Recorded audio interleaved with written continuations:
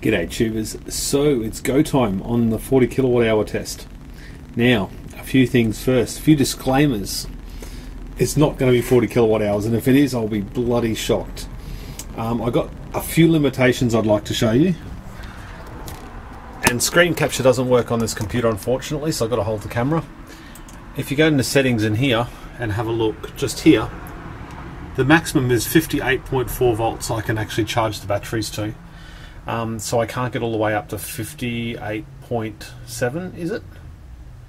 Anyway, it's just shy. It's 4.17 volts per cell. I would have loved to get that extra 0.3 per cell, but unfortunately I can't do it. So we have got a very well balanced set of batteries at the moment. The lowest cell is 15, and then we got 17. I was charging it before, trying to get it really well balanced, but I've only been balancing it for about 24 hours, so it's very close.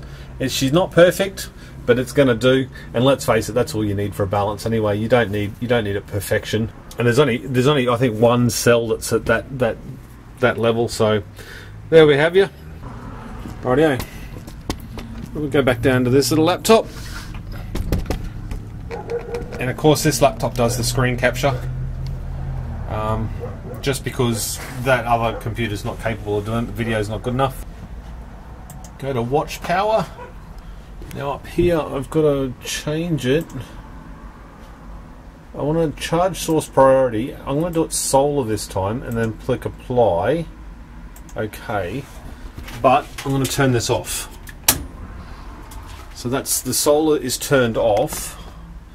And change that from utility to SBU, so solar, battery, and then utility. Click apply. I had to click on that, so that's transferred over. Close that down, and we are in a discharging state. So people, we can get this test done, see how long let's do it. Cheers.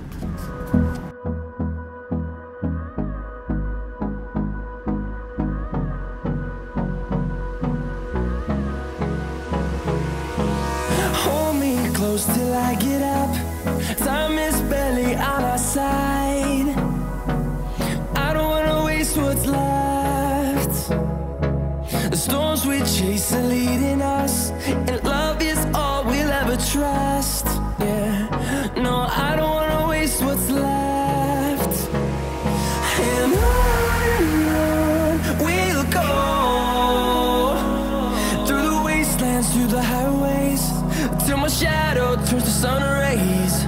And on we'll go, through the wastelands, through the highways, and on we'll go.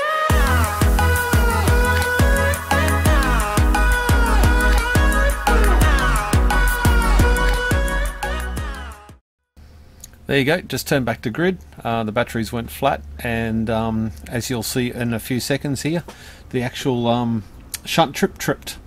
And now you lose everything on the screen because the shunt tripped, and I had two smaller fuses in it, which is a good test because now I know it works. So I had to replace the fuse so the Batrium software would kick back in again.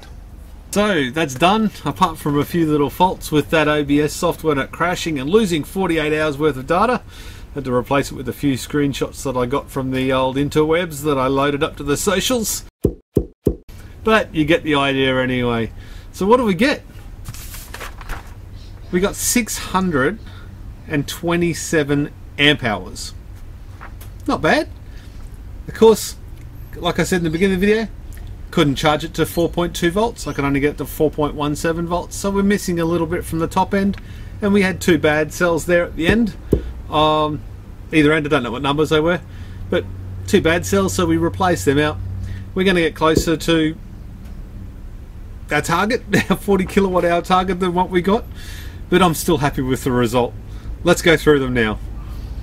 So we open up Google, go amp hour to kilowatt hour, and then we just select one, amp hour to kilowatt conversion, everyday calculations. Okay, so we've got amp hour rating. So what do we got to do first? First we'll need a calculator. So we've got 58.4 volts is what we started with. And 47.7 was what we ended with. Over the calculator on the computer, and we go 58.4 minus 47.7, and that gives us 10.07. We divide that by 2, which gives us 5.35 volts. Now if we add 5.35 to the lowest, which is 47.7, equals, so 53.05 volts. So if we go the volts here, we go 53.05 volts. Up here we throw in the amp hours, which was 627.18, and we hit calculate. That gives us 33.272 kilowatt hours. What can I do differently? Well, this time I had a whole heap of weird loads. Well, not weird, normal weekend loads. So on the weekend we vacuum the whole house. That's 1,000 watts or something load. We also do the washing, 2 or 3 lots of washing, and I also threw it in the dryer rather than hanging it out on the clothesline to add that extra load. And we also did a lot of dishwashing. So there's a fair whack of extra load on this one. As in the last video, I didn't do hot water, it didn't do the stovetop, and it didn't do the oven. Air conditioners and stuff isn't hooked up either, but we don't use that this time of year anyway. So tubers, I'm not overly sure whether you got anything from that one. I didn't. I got pissed off. I'm going to do this right. Next one. Next load test. Remember when we did the 4-hour test? And we did 4 hours at 1,000 watts, and we got 4 kilowatt hours, and then I run it for another 12 hours and got the extra 1 kilowatt hour. And that's how I've always worked out my whole Powerwall. I did that on the first pack. What about if I get that same heater and we go for 40 kilowatt hours? We do everything we can to get 40 kilowatt hours. So I'll change out those 2 packs. I will charge the batteries all the way back to 4.17, and then we'll run the test at, say, a 3 to 500 watt load. Probably a 500 watt load, so it gets it done a bit quicker, and we'll just let it go until it's done. Now we'll also grab one of these.